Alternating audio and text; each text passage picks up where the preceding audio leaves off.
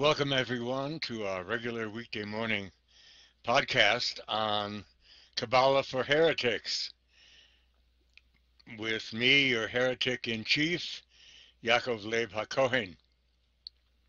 I think you know, if you've been listening, that for the past 30 years, literally every weekday morning without exception, except for very rare exceptions, we have been going systematically through the Zohar, volume by volume, cover to cover, page by page, sentence by sentence.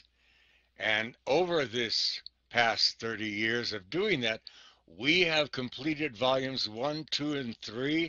We just recently completed volume 4, and we are just at the beginning now of volume 5, the final volume of the Zohar. It'll probably take us 3 or 4 years to complete volume 5. That's about the time it takes for each volume.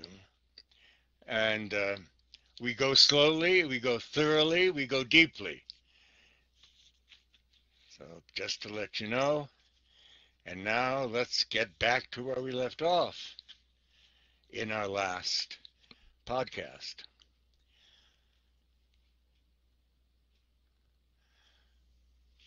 Just to bring you up to date, we are in the first paragraphs of the Zohar, and it is immediately discussing sacred sexuality. It is taking written passages from the Torah, which is what the Zohar does, and unpacking and revealing their hidden esoteric meaning. For example, we left off with it saying, Rabbi Chia then expounded on the next verse. The heart of her husband trusteth in her, and she shall have no lack of spoil. Notice that. Now, on a superficial, regular reading, it is what it appears to be. It's about how trustworthy a good wife is and so forth. But that is not within the context of everything else being discussed. What is really being discussed? The heart of her husband trusteth in her. Try to visualize that as a very esoteric, metaphorical description of the husband sexually entering the wife. And she shall have no lack of spoil, and she shall be aroused in turn by it. It goes on. The husband, Rebbe said, is the Holy One, blessed be he, who hath appointed her to govern the whole world, and placed in her hands all his armory and warriors. The intercourse here, the sacred sexuality here, is that of the Holy One, blessed be he, and his feminine counterpart, enacted on the conjugal bed by two people. The husband, he said, is the Holy One, blessed be he, who hath appointed her to govern the whole world, the feminine, who has appointed her to govern the whole world. The feminine aspect of God governs the whole world. Now, that's not something that we would normally think of in Jewish thought, certainly in Gnostic thought. But we can see the underlying Gnostic ideas being presented here, and we can see them as the source of the later Christian Gnosticism that evolved. The Gnostics are very clear in their writings. They're very clear about what they owe to the Jewish adepts who joined them and brought their mysticism into Gnosticism and merged it with it. And here's a case of it, the primacy of the feminine. Again, you ain't going to find that in Rabbi Ginsburg's Shabbos talk. In fact, you'll find a great deal of anger and rejection at the very idea. But that is not what's being said here. There is no rejection of the feminine here. There is a total acceptance of it and a pronouncement on the primacy of it. Let me read this again. Rabbi Chia then expounded the next verse. The heart of her husband trusteth in her, and she shall have no lack of spoil. The husband, he said, is the Holy One, blessed be he, who hath appointed her to govern the whole world, and placed in her hands all his armory and warriors. Good God. The Hebrew goddess, that's what we see here. This is a description in the Zohar of what Jewish interpretation would be very, very slow to accept, that there is a Jewish goddess right here. And this Jewish goddess, appointed by the Holy One, blessed be he, is appointed by him to govern the whole world. And he has placed in her hands all his armory and warriors. Amazing. Now, I don't want you to think, oh, I know that. You do not know this. You know that Gnosticism talks about this, but you do not know that ancient Jewish esotericism spoke of it first. You didn't know that. Try to listen and hear with open ears, not blocked by, oh, I know that, oh, I know that, I've always known that. That's not what's being spoken of here. Yes, of course, I'm sure most of you know that in Gnosticism there is the goddess, the feminine. But what you have not known until this point is that Jewish metaphysical thought and experience first spoke of that primacy of the feminine, but in highly esoteric terms, so that it is totally missed by the rabbis, most of them, the great majority of them, and by most Jews, practicing Jews. If you were to say to them, did you realize that there is a goddess in Judaism as well as a god? They would say, you're crazy and get away. But here it is, and we see it. Elsewhere in the Zohar, for example, the Zohar says wherever the feminine is absent, God is not there. Do you hear that? Wherever the feminine is absent, God is not there. Again, revealing the primacy and the equality of the feminine to the masculine. I once asked a rabbi what that meant, and you have never seen such a confused rabbi in your life. Ultimately, what he did was he came down to the, well, that's just hearsay. But here we see it. Rabbi Yossi took the next verse.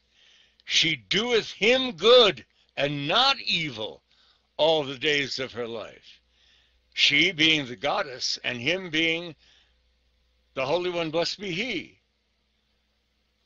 She provides good for the world, for the temple of the king and those who frequent it. The blessings of the temple of Solomon derive from the feminine goddess, if I may call her a goddess, from the Shekhinah, from the Holy Spirit. Listen to this. This is very much pre-Christian and certainly pre-Gnostic. When is this? It asks rhetorically. When those days of the heaven, quote unquote, shine upon her and unite with her fitly, these being then the days of her life, because the 10 Sephiros has sent to her life and shines upon her. The 10 Sephiros are not just a drawing. They are a living organism within the mind of God. And it is they who empower the feminine with the Holy Spirit, with the Shekhinah. And she in turn empowers the world.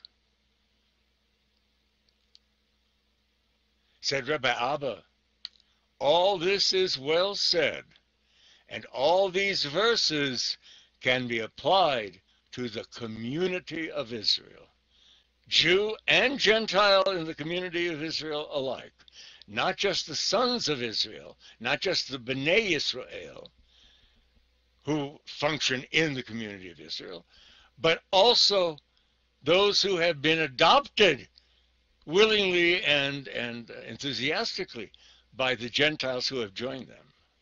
Not joined their religion. This has nothing to do here with the religion of Judaism. This has to do with the metaphysical concept of the community of Israel, the house of Israel. I might point out that elsewhere, the Zohar says that the function of the house of Israel cannot be achieved, that is the unification of God, without the Gentiles also being part of it. So the Jews alone in the house of Israel cannot accomplish the work of God, which is to reunite him in himself. It requires Gentiles coming into the community of Israel on equal footing with the Jew, not subservient. And that combination of Esau and Jacob, Gentile and Jew, makes it fully possible to unite the disparate aspects of God into one. And as the prophet says, on that day, God shall be one and his name shall be one.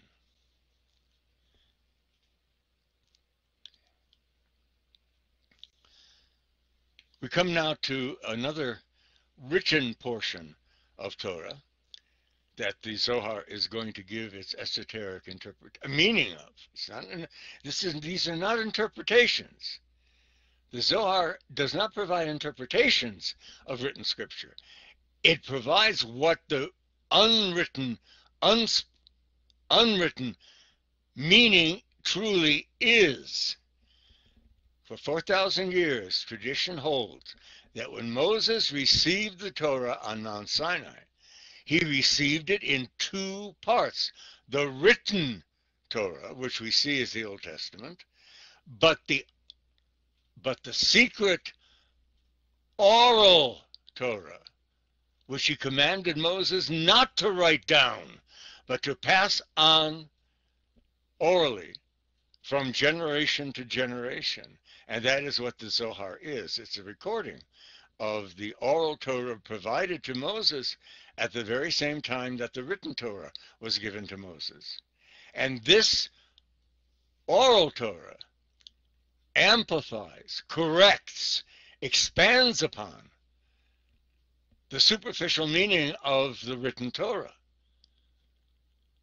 It provides meaning that you do not derive from the written Torah alone. It's as if God said to Moses, here's part of the Torah, write this down. And God says to Moses, the heart of her husband trusteth in her, and she shall have no lack of spoil. Write that down. Now, let me tell you what that really means, and do not write this down. Therefore, the secrecy of the oral Torah for generations, it finally came to light in about the 3rd century A.D. And the Gentile kings and princes of the church were furious and commanded that all of the volumes of the oral Torah, particularly the Talmud, should be collected by their soldiers and burned, which historically happened. But of course, we Jews are fairly smart, and what they did was some people hid their copies of the oral Torah, the Talmud in particular, and they survived. Those volumes survived. That will complete this morning's podcast. We'll continue with our next podcast. And the next begins with the written scripture. If a woman conceive seed,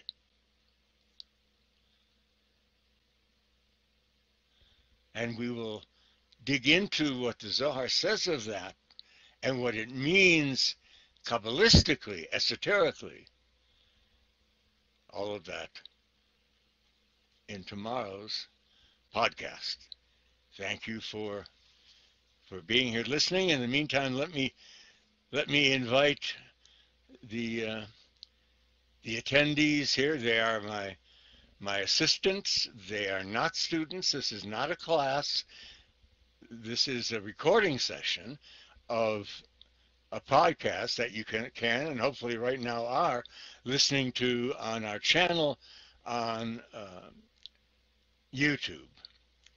So, but there are 2 or 3 people who do attend because they record, edit, and post on that channel what the podcast is. I ask them at this point if they have any comments or questions. Let me ask Belteshazzar, David, comments, questions? Raise your hand if you have any. David, go ahead. Now, the reason I ask this is so that they may ask comments and questions which possibly reflect the comments and questions many of you in the listening audience have. And since you're not here and not supposed to be physically here, you can't ask them. But hopefully, my assistants will ask them in your stead. David says, the feminine rules the whole world. God damn it, that's exactly what it says. Right on, David. Isn't that amazing? Now, I know it's not amazing to you who are listening when it comes to Gnosticism, Christian Gnosticism, but it is amazing to find it in the pre-existent Judaism, the pre-Gnostic, pre-Christian Judaism. And here, David highlights it. The feminine rules the whole world.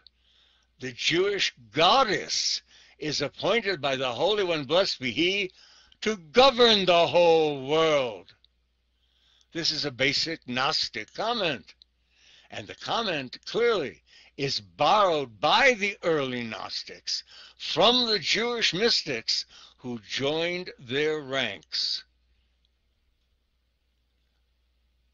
Therefore, wherever the feminine is absent, God is not there. Another statement of the Zohar that underlines and validates the primacy of the feminine. David goes on, the mother, Sephira Binah, gives birth to the rest of the Sephiros. She does. If you look at a drawing of it, Keter, Chachma, and Binah. Keter is the top, then Chachma is on the right, and Binah is on the left. And it is from Binah, which means the mother, that all the remaining 7 Sephiros are created. It's graphically demonstrated in the Sephiros. Wonderful. Wonderful. David. And David goes on. She is given the command of all the Holy One's armories and warriors. The feminine. Again, I know you know that's said in Gnostic Christianity, but you did not know that it is said in the pre-Gnostic Jewish theology. You didn't know that. There's so much, David says, in that passage of text. A lot to unpack here. Thank you, David. God bless you. I hope that touches on many of the ideas and thoughts that came to those of you in the listening audience. And I thank David for them. Now let's end, as we do every podcast, by reciting the Kaddish, the sacred Kaddish, which is the holy prayer for the dead. We do it in honor of and to raise up the soul of our departed, beloved friend, comrade, and Kohen, Leonard Cohen. For you, Eliezer, Yiskadal v'yiskadash shmecha bo, bo divro chirusei v'yamlech malchusei, v'chayachon v'yomechon v'chayei d'chol beis Yisrael, bagalo v'izman korev v'imnu amen. Yehei shmei rabo mevarach le'elam u'me'omaya. Yisbarach v'yishtabach v'yisba'al v'yisamam v'yisnasei v'yisadar v'yisalei v'yisalal. Shmei d'kutsha b'richu. Le'elam mincha b'irchaso tishbechaso v'nechemasa. Damiran b'almo v'imru amen. Yehei shlomo rabba min shemaya v'chayinu aleinu v'yakol Yisrael v'imru amen. Osei shalom b'imramov hu ya'asei shalom aleinu v'yakol Yisrael v'imru amen. And let everyone please say amen.